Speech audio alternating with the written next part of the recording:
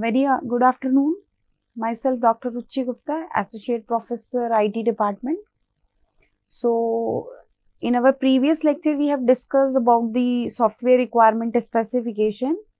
So, under this, we have already covered requirement engineering steps like requirement elicitation, then requirement analysis, requirement review. Now, we have to discuss about the requirement documentation. So, with the help of this documentation, we will prepare a document and that document is called SRS. So, what is requirement documentation?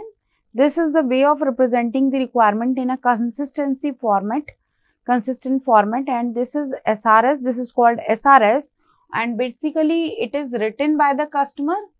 It is written by the customer and it is written by developer.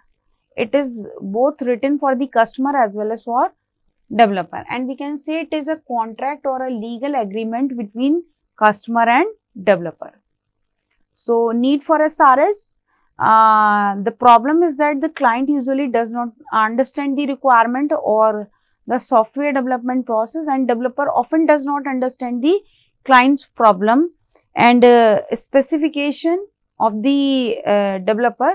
So, there can be a communication gap between the customer and the developer. So, the basic purpose of SRS or preparing this SRS is to bridge the communication gap. So, when we have to prepare the SRS, then some points we have to keep in mind. SRS is the medium through which the client and user needs are accurately specified to the developer. SRS, it provides a reference for the validation of the final product, as I have already discussed. It correctly defines all the requirement. It never describe any designing details or any technical jargons, never defined in the SRS. It does not impose any additional constraints. So, these are various benefits for preparing the SRS. Number one is the feedback. It provides the feedback to the customer. So, at the very initial phase, customer can analyze what the software will do after implementation. Secondly, it decomposes the problem into the components. It organizes the information and divides the whole problem into the various components in a sequential manner. Finally, next is the validation. It uses some validation strategies that apply to the requirement to acknowledge the requirement stated properly. Finally, input of the design. It gives input for the design phase. It is an input for the design phase. So, we can say that SRS is the input for the designing. It is an legal agreement between user and organization. I have already discussed. It reduces the whole development cost of the software, because if SRS is correct, so the whole project may be developed in a efficient manner. And we can also estimate the cost and schedule as per the requirement. So, once we have to take the requirement from the user, developer have a rough estimation of the total cost and schedule of the project. They give a rough estimate or rough idea about the total cost and total time for the project. These are some characteristics of the SRS. SRS should be correct. It is correct when all the requirements are stated in a requirement document. It should be unambiguous, means SRS is unambiguous. It means each and every requirements has only one interpretation, means there will be no contradiction between the requirements. Third one, SRS should be complete. So, SRS is complete when requirements is clearly defined, that what software is required to do. Next, it should be verifiable, means SRS is verifiable when the specified requirements can be verified with some cost effect manner. So, the requirements are verified with the help of reviews. It ranked an importance stability, means that all the requirements are not equally important. Some requirements are important, some are we have to put some requirements on priority basis. So each requirement identify to make difference among other requirements. Next, it should be modifiable. The requirements of the user can change accordingly, hence requirement document should be created in a manner where changes can be modified early, so that maintaining the structure and style of the SRS. SRS should be traceable when source of each requirement is clear, and it facilitates the reference of each requirement in the future. So we can easily trace on the basis of requirement if they are justifiable. Now, consistency. SRS is consistent when the subset of individual requirement does not conflict with each other. Means we can say that requirements never conflict with each other. This is the IEEE standard for preparing the SRS. This is the first is there are 3 sections of this IEEE standard for preparing the SRS. First 2 sections are same. The specific tailoring occurs in section 3. So this is our section 1. 1.1 purpose of the software. Scope will take definition, abbreviation, then we will take references, overview of the project. Then in the second part we have to give the overall description about the project. So it's under a product perspective, we will define the system interface. We also define hardware interface, software interface and communication interface. We also give the information about the memory interface, operation and side adaptation requirements. Then we will discuss about the product feature, user characteristics, that how many users are involved in this project, constant, assumption for the dependency and appointing for the requirements.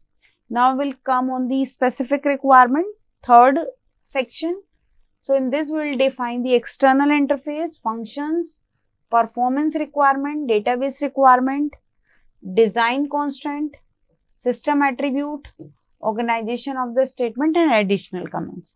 So this is the IEEE standard for preparing the SRS, and it is a document, it is a legal document that is to be signed by the user as well as by the developer of the company. There is a check points for the document.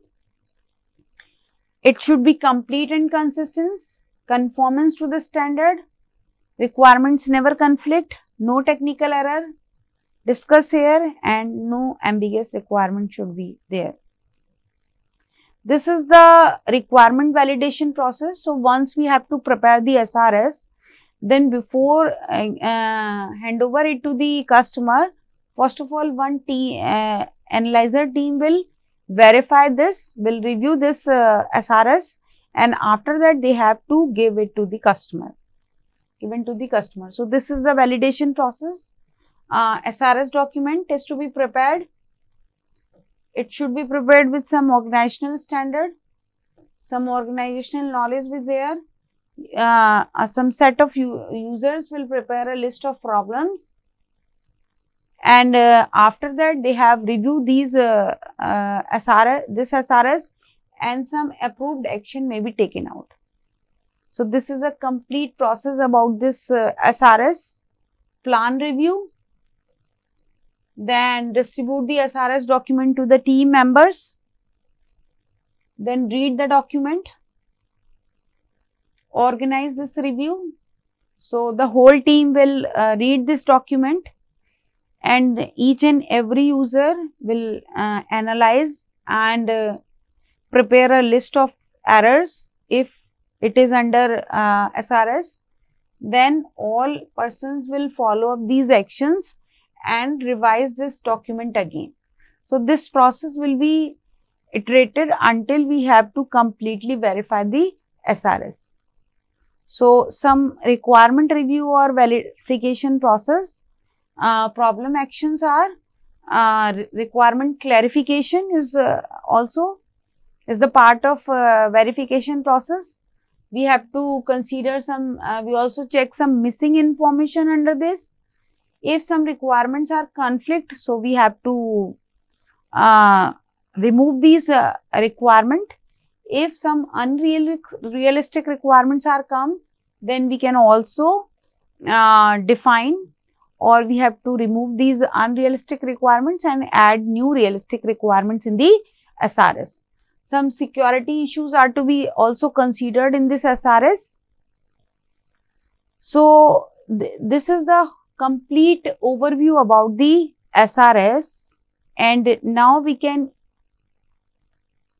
create the SRS, we can review the SRS, and also we have to verify this SRS. So, it is a part, the complete SRS is the outcome of this structured analysis phase. So, as we have discussed all these things about the SRS, and which is the part of first phase of SDLC, that is software analysis phase. So, in this phase we also use a structured analysis process. So, it is a technique to help define what the system need to do, a processing requirement, what data the system needs to store, that is data requirement, and what input and output are needed, and how the functions work together. And for this we have to prepare the data flow diagram. So, I have already discussed this data flow diagram in detail, like context level DFD, 1 level DFD, and 0 level DFD, and 2 level DFD. So, I have already discussed all these DFD in detail. I have already discussed the ER diagram, which is a part of structured analysis.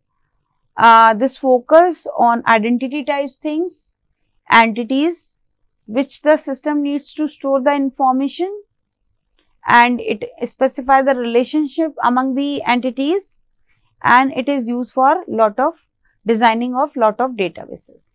So, now we discuss the structured analysis process. So, structured analysis is a technique to help define a processing requirement, and it discusses about the data that the system needs to store and use, that is data requirement. And the third one is what input and outputs which are needed for the requirements, and how the functions work together to accomplish the task. So, key graphical model used for the structural analysis is data flow diagram. As we have already discussed the data flow diagram in detail, like basically a different type of DFD we have to generate. One is a 0 level DFD, that is called a context level diagram. Then 1 level DFD, 2 level DFD. So, basically this DFD show the input process, output process, storage, and how the functions are work together. So, we have to define all these terms in the DFD, and based on these activities or process and data that flow in and out of the form. So, we have discussed all these DFD in detail. Second key graphical model of structured analysis is the ER diagram, which is already described in my this lecture.